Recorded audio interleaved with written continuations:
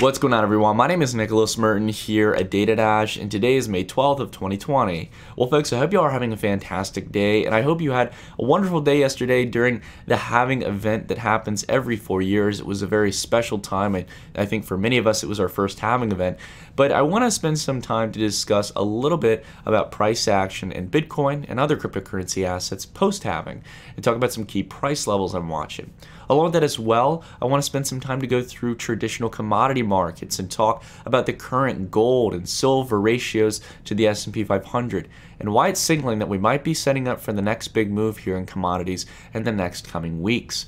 Alright, so we've got a lot of things to discuss, but I do want to share with you all that CoinMarketCap is actually doing a swag giveaway. So if you guys want some free CoinMarketCap attire, feel free to enter down the form down below in the description and enter in for a chance to win some free gear from CoinMarketCap. All right, so let's go ahead. Without further ado, we'll take a look here across the board of the market. Taking a look over the last 24 hours, the vast majority of the cryptocurrency market is up in the green right now, with very few players in the red. Right now, we have got Unibright leading the way here, up 26.6%. Data Token leading close behind, up nearly 16%. And another one of our top 10 plays, or two of them, I might say, here, which is Ren and Engine Coin, up nearly both, in this case 10 and 8% respectively. So seeing a good bounce in altcoins here, again reassuring us in this case, the more days we see on these kind of rebounds that are plays here at the top, and generally speaking, you know, we can take a look at our portfolios in this case. We've been holding up quite nicely compared to most altcoins in this market, even though Bitcoin had gained a lot of dominance here over the past few weeks. Now, diving straight into it, I want to talk about a very big level that I'm watching right now, and I think it holds a lot of significance for a couple of reasons, and that is $8,500 on Bitcoin. Now, yesterday during the Halving event, again, I think many people have the misconception of expecting, you know, that this is going to be a major event where Bitcoin moves up $1,000, moves down $1,000. You know, there is a possibility that it can do that. And we talked about yesterday how there can be some craziness and price action following these very volatile events. And we did get that. I mean, if you were watching the 1 minute chart, if you were with us on the live stream, it was no doubt exciting. But at the same time, we didn't get anything that was too far off and surprising. And if we take a look here at the hourly, you know, we can get a better picture of that. We had some very kind of volatile swings here, right, between, you know, the low $8,000 range up to $9,000. And you saw these big kind of influxes here on the 5 minute chart where we were going up a matter of, you know, percentage to possibly 2 percentage points. So again, you have a lot of people trading off the volatility and enjoying that volatility. That's what traders thrive off of. But in the grand scheme of things, I want to talk on a little bit more of a longer time frame and mention a key price level that was signified yesterday, which was 8,500. You can generally tell, even though we do have some dips down below here, that roughly speaking, 8,500 was kind of the big even level that a lot of people were watching at here. And it's not only significant in the sense of where support was back here before we had the continuation from 8,500 to $10,000, very big even level, but also all the way back here for the sell-off here in late February going into early March. When this was breached, when this support was broken, this really kicked off one of the worst sell-off days back, not only for Bitcoin, but also for Ethereum. So again, very important level here if you take a look at price levels. You can see it here on the daily as well. And again, you could probably extend it back and include this as support, but I don't want to stretch it too much. I think, again, the real significance comes from here in the sense that once we broke this, we had the major sell-off that we had. But then again, there was not only a liquidity crisis, there was also the plus token Ponzi scheme selling off. There was, well, still this problem is prevalent, which is a lot of people using leverage trading platforms, trading off derivatives.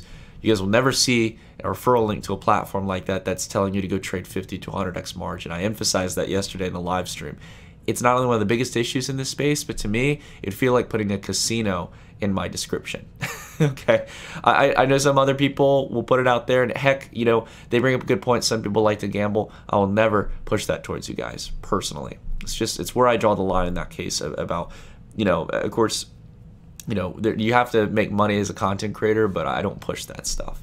You don't need 50x leverage in a market where in 5 minutes, like yesterday, we were moving up or down 2%.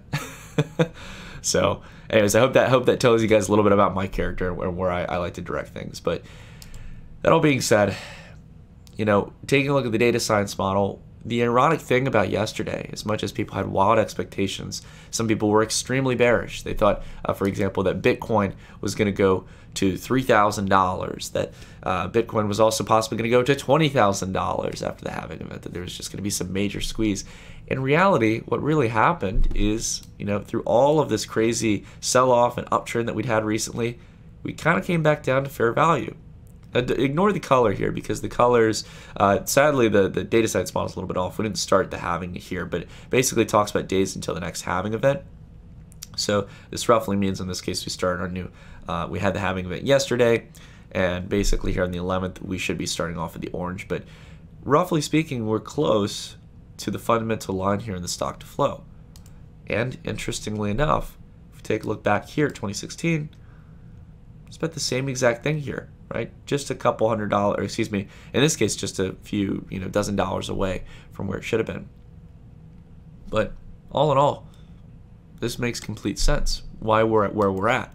And the one thing that I always emphasize, a lot of people are like, Nick, we were at 14K back here, right? We were at such a good price level, in this case it's not going to show the full extent to it because it's the close price, but we had gone up to 14,000. What do you have to say about that? It's like, well, yeah, that was a premature rally. And it was caused by a major short squeeze in the market because of that excessive leverage trading. There was a massive squeeze on shorts who were betting against Bitcoin's price during the peak of a bear market, or the bottom of a bear market, I should say. So we are riding exactly where we should be. The chart is going to look a little bit funky for now because of this premature rally that we didn't have this time around back in 2016 and 2015. So important to take that into mind. Now, I know you guys are probably tired of hearing about the halving, the stock to flow model. I'm a bit tired of it too. I'm going to be honest with you guys. I want to explore some different avenues. And if you guys agree with me, I'd love to hear from you in the comments down below. And tell me what you guys want me to talk about and dive into. Because I've got a lot of things we're going to be discussing here over the next coming weeks. We're going to start diving into DeFi. We're going to start diving into a lot of the developments with ETH 2.0. A lot of the really interesting applications, not only for DeFi, but enterprise blockchain for cryptocurrencies. But all in all, that's a good summary, I think, a good close here on the halving event. We've got another one coming in 2024, so until then, we've got a lot of other things to talk about. Today, though, however, I want to talk a little bit about traditional markets as we dive into commodities, and talk about, the side effects of excessive central bank monetary policy. And that is not only going to have a ramification on equities, particularly specific growth-based equities, but also onto commodities. So this is an interesting chart here from IsabelNet that shows the Russell 1000 growth, which is an index in this case of growth stocks, versus the Russell 1000, which is value-based stocks. So people, again, much more fundamentally strong companies versus, in this case, growth stocks, which are usually, high revenue, low net income, if not losing money, and they're focused on user acquisition. And interestingly enough, you take a look here between these two indices. We're almost right back to where we were back during the dot-com bubble. One of the problems I think that people have when trying to compare the current existing bubble that we're in versus previous market times is that they usually compare it to pre-2008 and then eventually how we're going to have the same side effects of 2008. But in reality, that was more of a housing bubble and a housing crisis. In reality, what we have now is much more of a similarity to the dot-com era, where there's rampant speculation and equities and excessive stimulus that's pushing this kind of growth stock raise in valuations. And I would say the other common, time period that probably even shows just how significant of a time that we're living through is the 1920s. Again, very big differences here compared to the 20s. We have had a global virus pandemic in this case that has brought down markets. It's been kind of the domino that sparked a lot of the problems that have been brewing under the surface for a long time and called for excessive central bank monetary policy.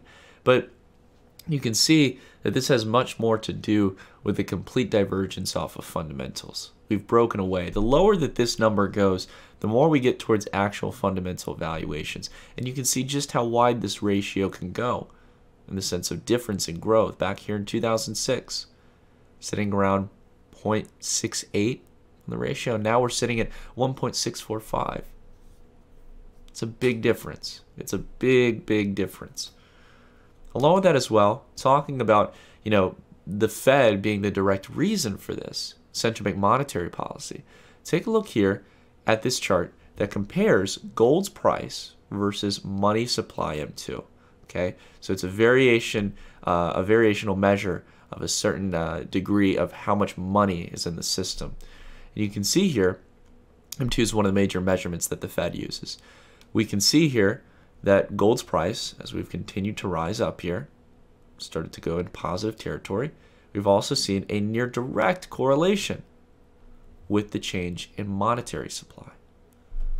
We can see as we started to get the change in money supply, it kick-started the rally here for gold. Gold followed here and has continued higher as we got through the liquidity crisis and started to continue pressing more dollars into the system. Gold adjusts to it. And this is something I want to talk about because, you know, I've made the argument, guys, that I think Bitcoin and other cryptocurrencies alike could possibly serve as hedges during this time. And I have no doubt they're my favorite performing market. That's where I'm most allocated. But I want to talk about a little bit more of a scalable market here that's much larger, which is gold, and talk about not only the clear breakout that we've had. We're obviously in a bull market right now for commodities, especially precious metals, more specifically. Commodities in general, I would take that back, but specifically for precious metals, there's an obvious environment for precious metals to thrive, and they've already been showing that through price. But one key thing that I want to talk about is how I believe the current price action that we've seen, you know, if we take this to the 6 month, where each of these candles is 6 months, you can see this has already been pretty good, pretty lucrative, you know, 10%, 7.6%, 12.11%. I mean, if you're comparing this to an average return, you know, on the S&P 500, you know, if you're taking this on an annualized basis, right? If we do this on a 12-month basis, you know, you're having 12% returns, 18% returns. This is great for an annual basis, and it shows we're in a bull market here, right? It's not kind of cryptocurrency returns, but it is really good for precious metal markets or any other kind of developed multi-trillion-dollar market. But I think we're just seeing the cusp, just the beginning of what's about to come. And the reason I say that is because I look at ratios. So as you guys probably remember, some of you who watch the channel frequently, and if you're new to the channel, definitely consider subscribing and hitting the bell icon if you like what you see. We talk a lot about ratios, and ratios are a great way to see where the value change is coming right now, where we're starting to see inflows and outflows. And basically speaking, ratios are quite simple, similar to how you could do a ratio, for example, or maybe a fraction of something where there's a certain amount of value comparative to another value. In this case, we're doing it basically $2 denominated assets, gold to the S&P 500. So the S&P 500 to the SPX, one of the broader indexes for stocks in the United States, and also gold, a commodity in this case that's being traded in terms of dollars. So basically gold and denominated in an ounce in dollar terms.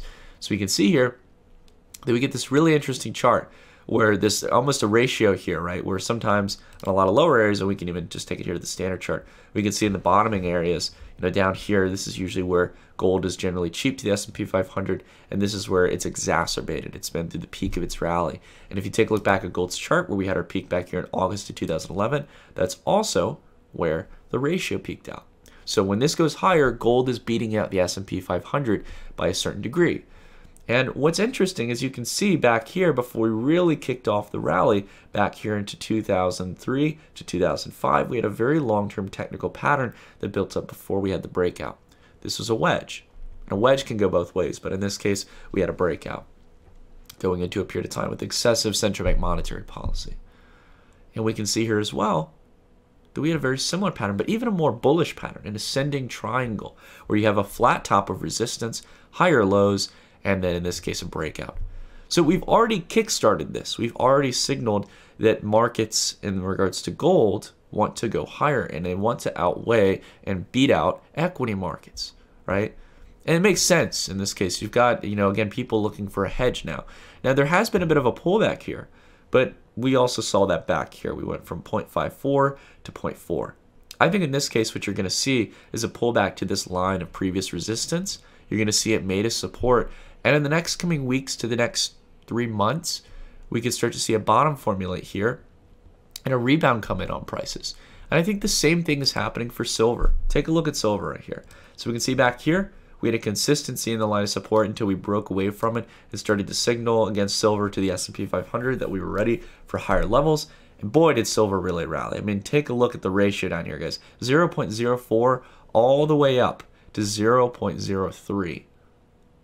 Huge difference. Major growth here. You can see just how much it outpaced it. A great way you can do this is take the date and price range, and date and percentage range change. You can see here that it outgrew equities nearly 11x. And that's incredible. Of course, no one's going to ever pick the bottom, so I would be much more safe and cautious and just say that, you know, some people probably got a 5 to 8x in this case comparative to the S&P 500. But it shows you in this case. It doesn't mean that silver per se moved up 10x. It moved up 10x compared to equities, right? So it's about allocating what market you want to be in. And the reason I think it's fair to look at it in this ratio and take those returns into mind is because some people who just by standard have their money in a retirement account holding equities, they're losing out, right? And in this case, you could be in an asset that's net yielding you, and you could see the difference between what you would have lost versus what you would have gained and comparing those together. And we can see the same exact trend here, higher lows here, higher highs for the most part. This is exactly what we saw last time. And silver is repeating history. So again, I love these ratios, guys. I really think you should consider using them. In regards to Bitcoin, I had some people ask me about, you know, using ratios for crypto. Crypto is just a little bit early on. The volatility that you get and the returns you get in Bitcoin's market, as well as other cryptos, there's really not much correlation with traditional equities, whether it be, contracting or, you know, correlating in this case. There's not much similarities because it's such a small market. But I would say in this case, ratios are very valuable for much larger scale markets. But all in all here, guys, you know, again, my thesis right now is I'm still very optimistic on crypto. One thing I forgot to talk about a little bit earlier, and I just want to spend some time to dive in through now because some of you might want me to. I want to talk about altcoins. Altcoins, as I kind of mentioned at the beginning of the video, picking up steam here, rebounding back up from the lows that they had back the other day. Basic attention token as well, getting back up to its resistance line, bouncing off there this morning. We can see as well Chainlink recovering a good amount here from its downward movement.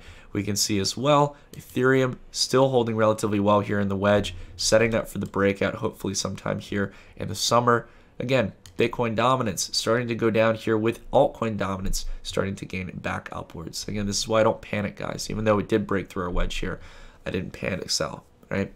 Held through, focusing on the longer term trend. And I think that we've got a lot of opportunity coming up here in the next coming months for this to start moving. We've started the trend reversal here, in my opinion. So again, for altcoins, keep it optimistic here. Bitcoin, I'm optimistic on. Gold to silver, I'm optimistic. And also, I wouldn't bet against equities, but I don't feel they're going to move up as much as many hedging assets will. Equities are already at balloon valuation. It's going to take trillions upon trillions of dollars of liquidity and maybe even the Fed directly buying equities in order for equities to start moving significantly higher at these valuations. The Fed, the ECB, the People's Bank of China, the Bank of Japan, all the central banks of the world have built a mess, and it just seems like they can't print enough to keep it going as much as they'd like. All right, hope you all are having a great day wherever you are, and I'll see you all in the next video. Stay tuned.